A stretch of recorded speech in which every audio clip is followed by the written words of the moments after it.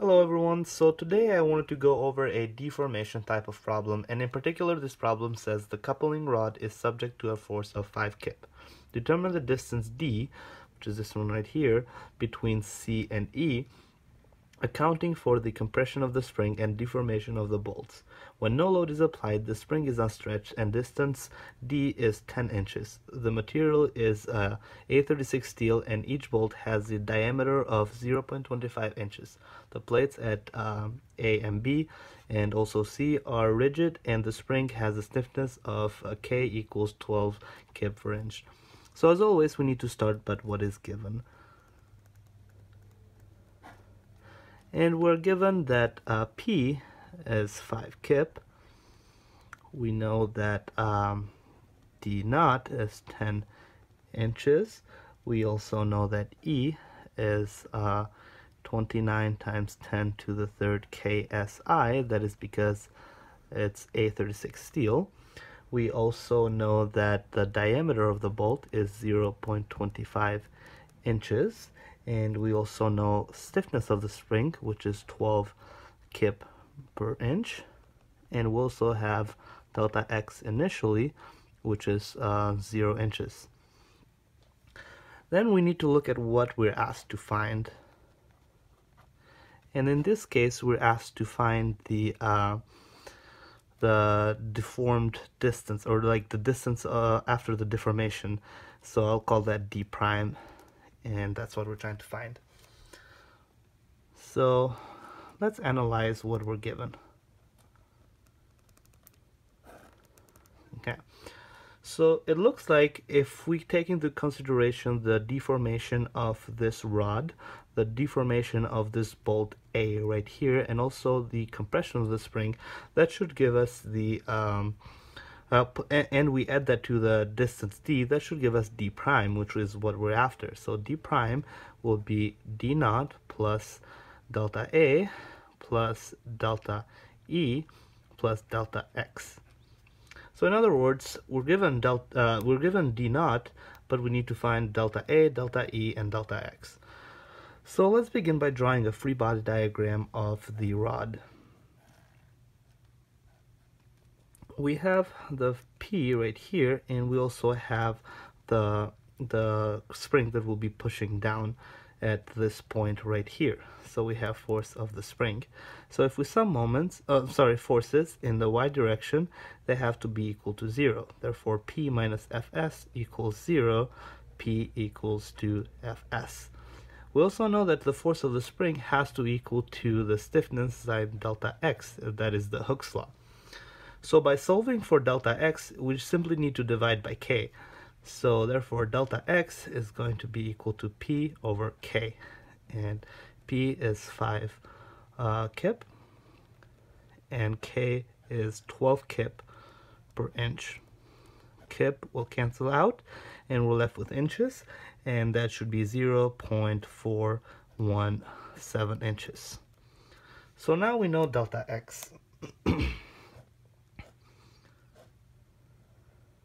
This is delta x right here. We can also calculate delta E from here, because delta E is simply going to be the internal force, which if we cut is going to be P times the length of the whole rod divided by EA. So if we substitute in, we have a P of 5 kip. We also have the length of the rod, which is from here to there, which is 8 inches, divided by E, which is 29 times 10 to the third KSI, kip per square inch. And we also have the area, which is 1/4 pi times diameter squared, and our diameter is 0.25.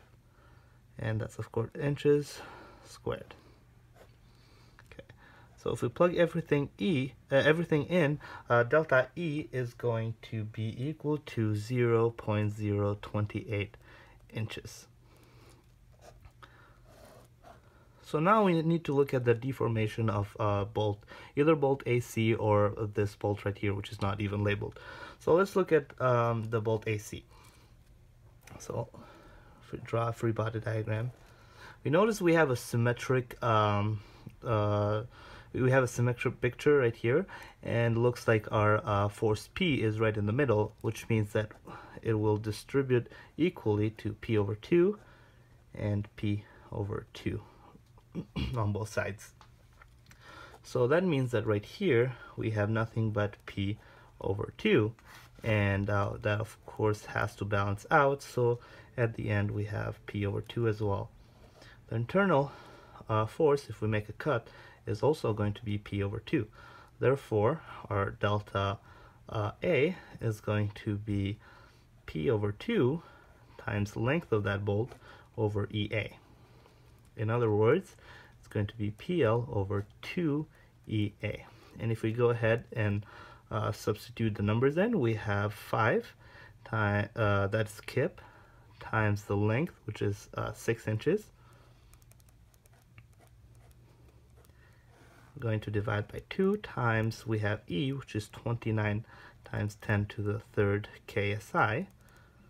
And also we have the area, which is simply this area right here, and that is going to be 1/4 pi times diameter squared, 0.25 inches squared. If we plug all the numbers in, delta A is going to be 0.0105 inches. Okay, so as you can see, we already found delta X, we found delta E and delta A, and we already know D naught. So we can just go ahead and plug everything in to find D prime, which is what we're after. So let me do that down here.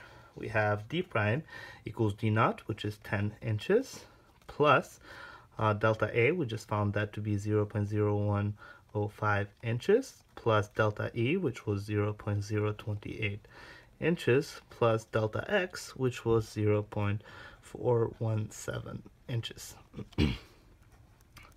So D prime is going to be equal to 10.455 inches.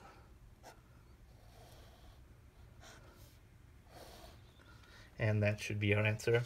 So again, simply using the method we use on every problem, we always start by reading the problem carefully and writing down what is given. Always, that is the first step and the most important step, I would say. Then we need to look at what we need to find. Once we know what's given and what we need to find, all we need to do is come up with a relationship between the two. So basically, by looking at the picture, analyzing it, we were able to find this formula, which will give us the answer. And then from there on is basically just applying our physics knowledge. All right, so thank you for watching, and please let me know if you have any questions, and have a great day. Thank you.